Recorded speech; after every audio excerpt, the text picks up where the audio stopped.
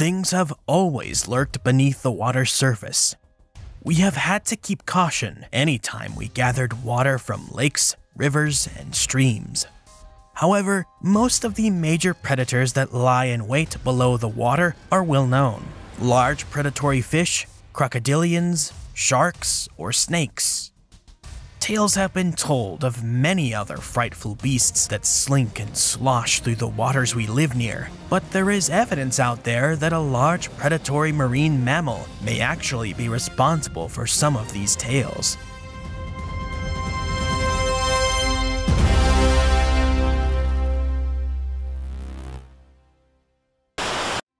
Hey, while I have your attention, I have two other channels you should check out when you get a chance. Edge of Reality is where I talk about cryptids and the paranormal, anything that is creepy, crawly, and outside of the realm of science. Edge's World of Monsters is where I tackle basically anything fictitious, whether that be kaiju or dragons. Leopard seals, Hydruga leptonyx, are some of the most menacing ocean predators alive today. The sperm whale is the biggest, but it also has no teeth in its upper jaw and eats mostly squishy things from the darkest depths of the ocean. The orca is pretty intimidating, but there are very few instances of them actually actively attacking humans in a predatory manner. Leopard seals can get up to 11.5 feet, 3.5 meters long, and up to 1,320 pounds, 600 kilograms. And are deadly efficient hunters of penguins and other seals, though I will spackle a sheen of realism to these animals with the fact that they mostly eat much smaller animals, like the usual fish prey of most seals, but also squid and krill that they sift from the water with their bizarrely eldritch multi-cusped molars. Those molars are seriously crazy, but they don't hold a candle to its close relative, the crab-eater seal. I mean, just look at those things. What the hell kind of bite wound would that even leave?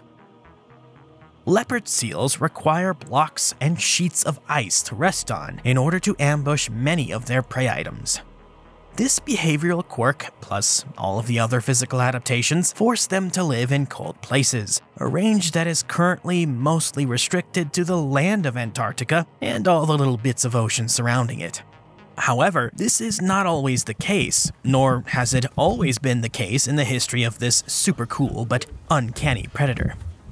Every so often, leopard seals get lost for all sorts of reasons. These vagabonds have found themselves on coastlines that reach down towards the southern continent, like Australia, New Zealand, South America, and South Africa.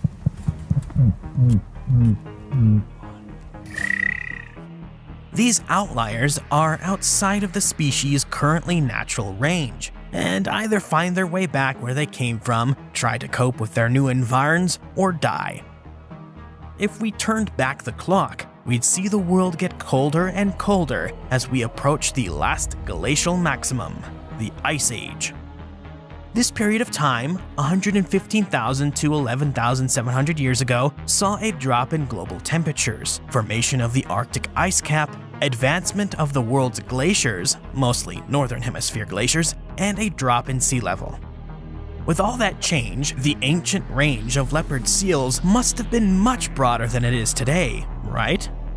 If vagrant leopard seals are already spotted in places as northerly as the southern tips of the other continents, then they must have frequented them more during the Ice Age, right?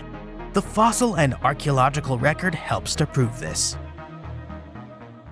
Unfortunately, the actual fossil evidence for leopard seals outside of their natural range is quite scant. Richard Klein of Stanford published a monographical paper in the World Archaeology Journal in 1974 about the environment and subsistence of prehistoric man in the southern Cape Province of South Africa. In this paper, he lists the leopard seal with an occurrence in historic times, so this probably means a sighting from before the 1900s. This is something noted in a 2011 paper by Graham Avery and Richard Klein in the Transactions of the Royal Society of South Africa, in which they very briefly touch on the seal harvesting trade during the 17th century. In the 2011 paper, the authors note that Klein wrote of a possible occurrence of leopard seal remains in late Pleistocene and early Holocene deposits in that 1974 paper, but I couldn't find any mention of these fossils in the paper. I did find mention of other seal remains from mostly Holocene-aged sites, so maybe some of those remains were too indistinct to confidently refer to the leopard seal species at the time.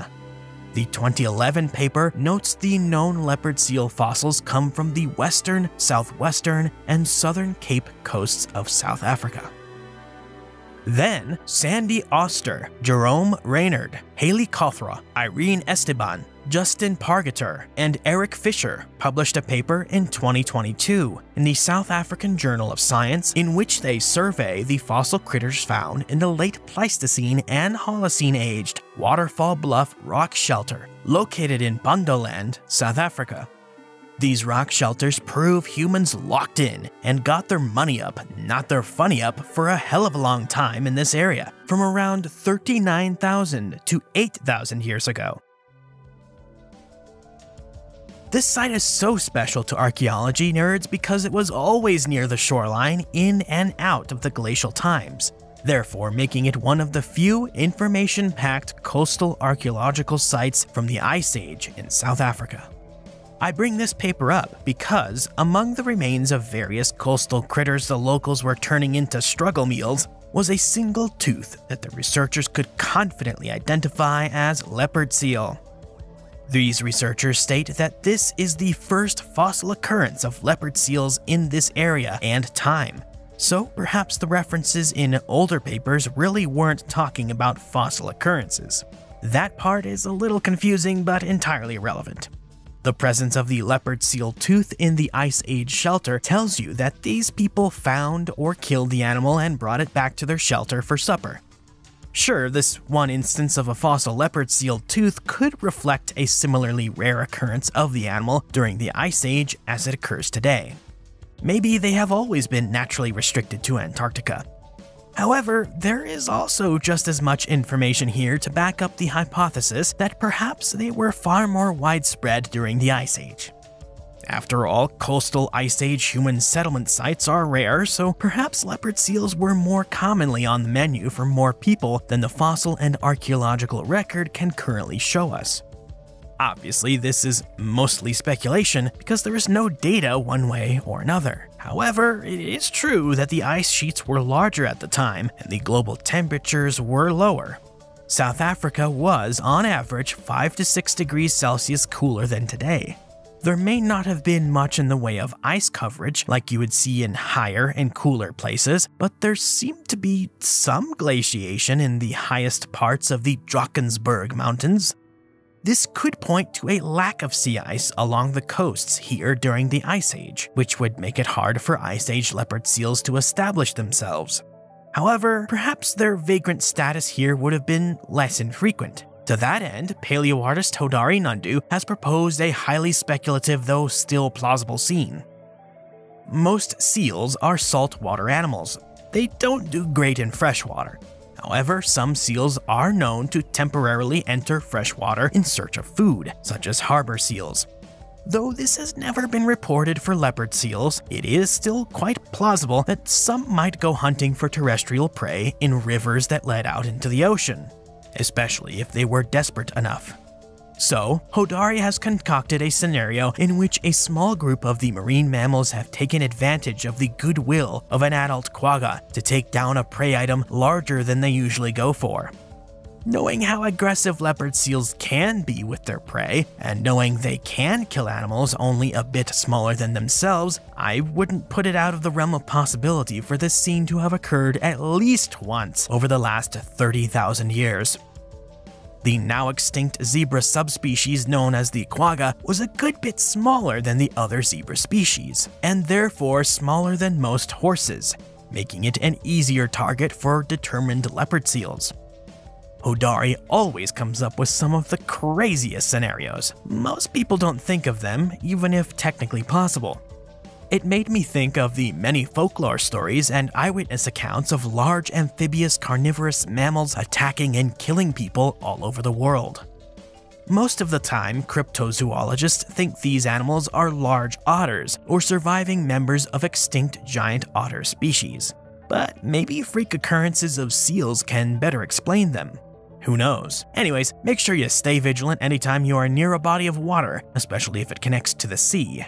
You never know what may be lurking in there. For more interesting stories about nature, the history of life, or what goes bump in the night, subscribe, like this video, drop a comment in the comment section below, and hit the bell icon to stay in the know with everything Edge. Thanks for watching.